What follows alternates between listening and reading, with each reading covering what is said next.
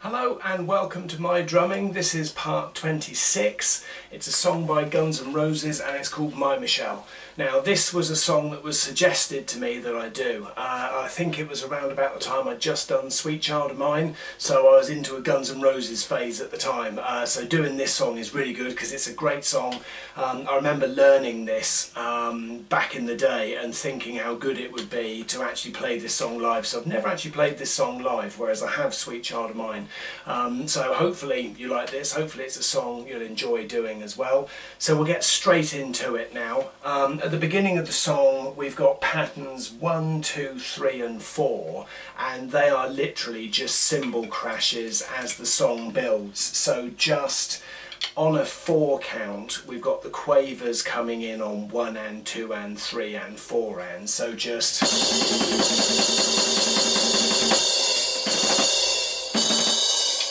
things like that just as the song is building. It's very difficult to know exactly what Steven Adler is playing here, but that sort of build, you can get the message. Actually have a look at the music for this song now, then you can see what I've written and you can have a look at what I'm talking about as I'm talking about it. So here's the music now.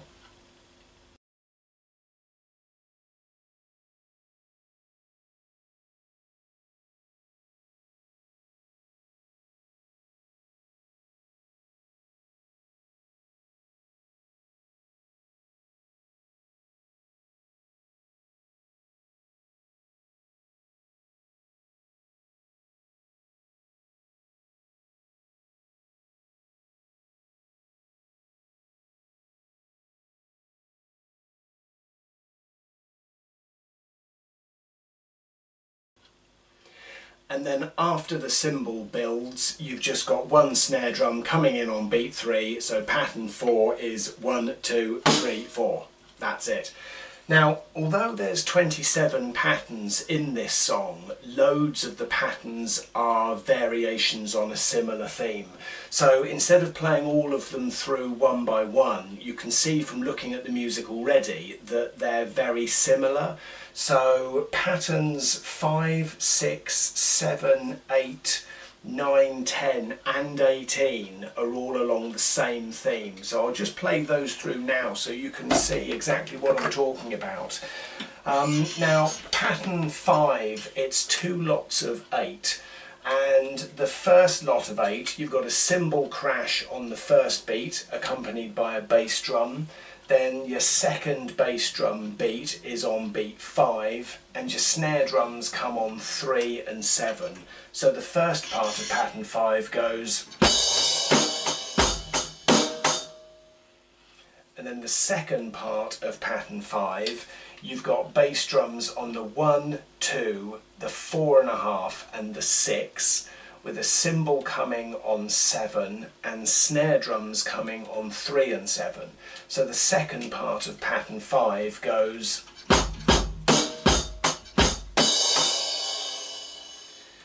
Now like I say, 6, 7, 8, 9, 10 and 18 are all variations of pattern 5. You've either got cymbal beats at the beginning and on beat 7 of the second lot of 8, or in pattern 6 you don't have a cymbal beat at the beginning.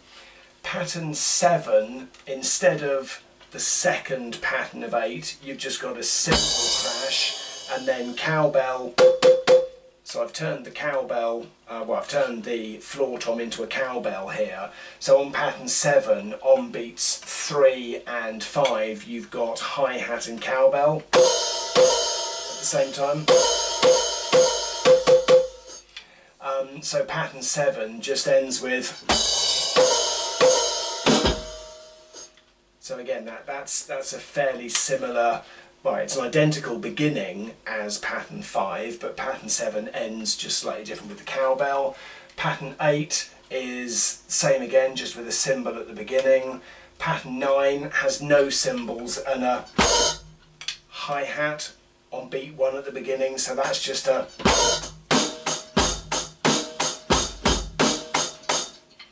Going through the pattern that way. And then patterns 10 is the same for the first 3 bars, but the final bar of pattern 10 just is a. So again, same beats all the way through, but just different variations. And the final variation is pattern 18, and there's more cymbal beats through that. So pattern 18 just starts with a cymbal crash. 1, 2, 3, 4, 1, 2, 3, 4, 1, 2, 3, 1. That was pattern 18. Now, I'm aware I've whipped through those fairly quickly, but I don't think there's a need to play all of them individually, just where there's odd cymbal differences, and you can see those as you look through the music. So hopefully that makes sense. Any questions, please shout if that's not clear. So going back to patterns 11, 15 and 23, they're variations on the same thing as well.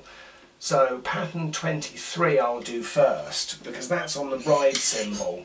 So it's a count of 8, and the snare drums come in on 2, 4, 6 and 8, with bass drums coming in on 1, 3, 4.5, 5.5, 7 and 7.5.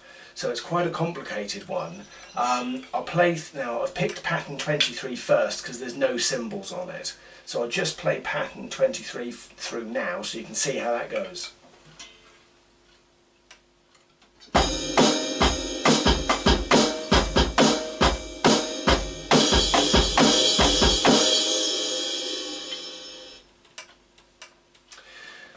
So that was at a different speed of the song. The song is actually much faster. And then if we take pattern 11, pattern 11 has cymbal crashes on the second set of snare drums. So you've got the snare drums in the same place on 2, 4, 6 and 8, the bass drums in the same place on 1, 3, 4.5, 6.5, 7 and 7.5, and you've got the rides on 1, 2, 3, 4, 5 and 7 with cymbal crashes on 6 and 8. So have a look at the music again and hopefully that'll make more sense. So I'll now play pattern 11 through for you.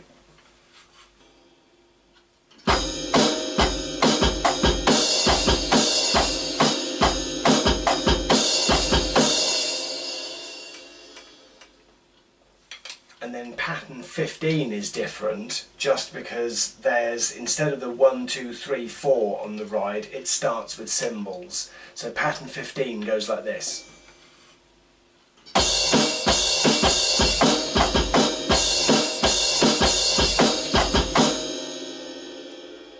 So you can see that 11, 15 and 23 are similar but have slight differences that make them different enough for me to play through them quickly rather than just say, oh yeah, they're slightly different. There's the odd cymbal crash, because they do differ quite a lot.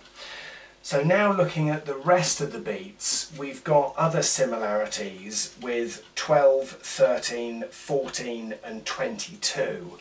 So if we take pattern 12 first, that is, and the reason why I said there's similarities between those 4 patterns is because they all start the same, I think. I'm just checking that now. 14 and 22. Yeah, they all start the same, and they start with the first 8. So the first 8 count is 8 on your ride, and then bass drums on 1, 3, 5 and 7, snare drums on 2, 4, 6 and 8. So it goes.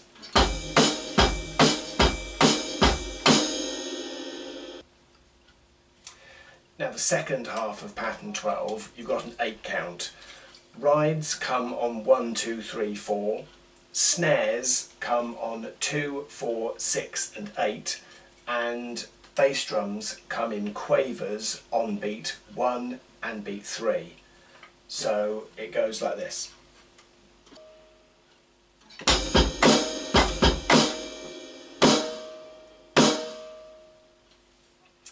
Now the second half of pattern 13 is a bit different because you've got quavers on beat 1, 3, 5 and 7 on the bass drum, with snare drums coming in on 2, 4, 6 and 8. The snare drums are accompanied by the crash, and when you're not playing the crash, you're playing the ride. So the end part, the end half of pattern 13 goes like this.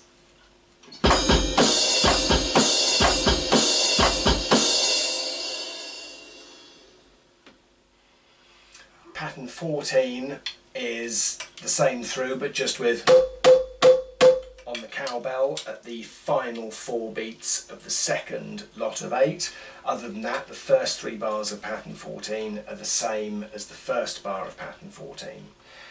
And then pattern 22, you've got exactly the same again previously, but instead of there's no cymbal crashes, so it just goes, and that's all the way through. That's pattern 22.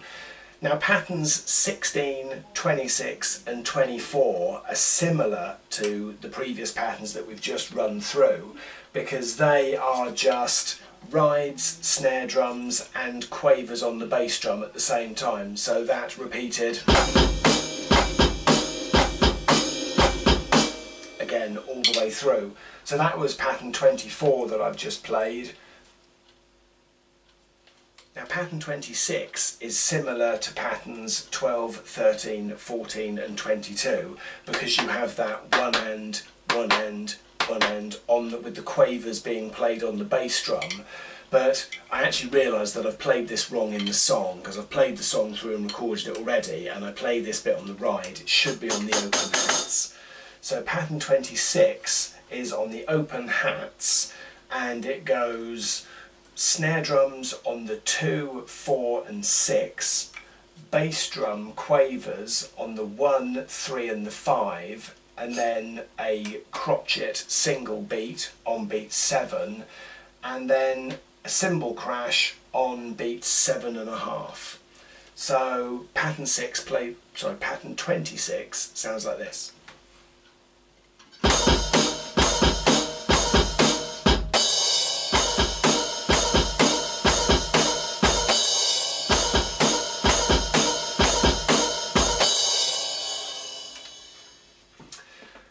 And then I mentioned pattern 24 earlier, covered that, and we're just going back to pattern 16 to see how different that is. Oh yeah, that's just cymbals instead. So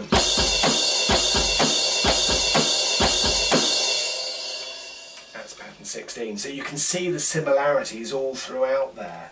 Now the beats where there aren't any similarities is pattern 17. Now pattern 17 is quavers on the snare drum, 1 and 2 and 3 and 4 and 5 and 6 and 7 and 8 and bass drums on 1, 3, 5 and 7. So pattern 17 is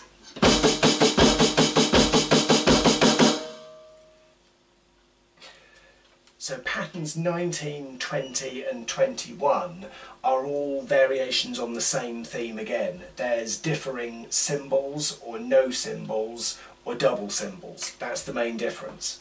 So looking at pattern 19, the first lot of 8, you have bass drums on 1, 2, 4.5 and 6, with snare drums coming in on 3 and 7 and a cymbal crash on 1.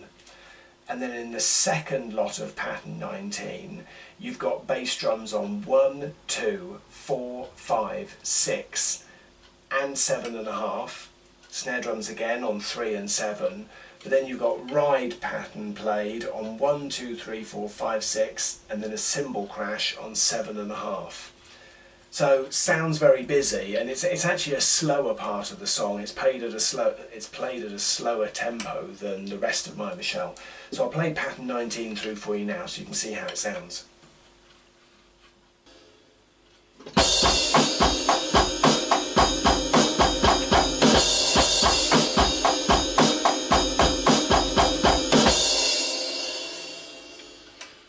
So that was pattern 19 through. Pattern 20 is the same, but there's just no cymbal crash at the end. Now pattern 21 I should actually have mentioned earlier, because it's a variation on the same beat which appears in 5, 6, 7, 8 and 9, all those ones that we did at the beginning of the video. The only difference is instead of 1, 2, 3, 4, 1, 2, 3, 4 at the the beginning of it, it's a 1, 2, 3, 4, 1, 2, 3, 4. So that's the difference on there. Now we've only got 2 other beats remaining in this song, which is beats 25 and 27. So 25 is very similar to number 17, and instead of a quaver being played every beat, 1 and 2 and 3 and 4 and, it's a semi-quaver every beat, so it's a lot faster. 1, 2, 3, 4, 1, 2, 3, 4, 1, 2, 3, 4. So in the song it's actually at that speed, so it's quite fast going through, so that'll take a bit of practice.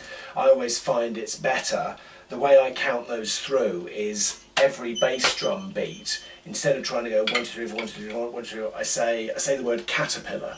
So it's caterpillar, caterpillar, caterpillar.